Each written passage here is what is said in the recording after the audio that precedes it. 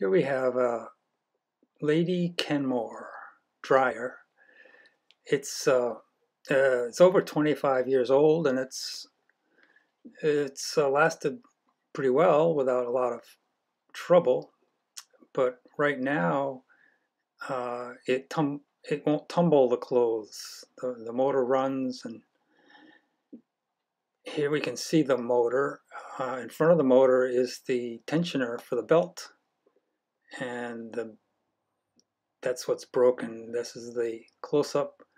You can see the bracket on the bottom is broken. There's a hole there that was part of the design, I guess, and that has a weak point. So I welded on a washer to reinforce the steel. It doesn't look pretty, but it does the trick. And here's another angle. And you can see the hole in the steel bracket. If they hadn't put that hole there, it wouldn't have had that weak point. And maybe it wouldn't have snapped for no reason. This is the bottom where I had to grind it smooth so that it would fit in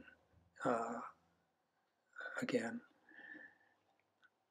And you can see the crack still there on that angle. All right, here it is installed properly, and the area still needs to be cleaned out, a bit of all that dust and stuff, which I'll show you in the next picture.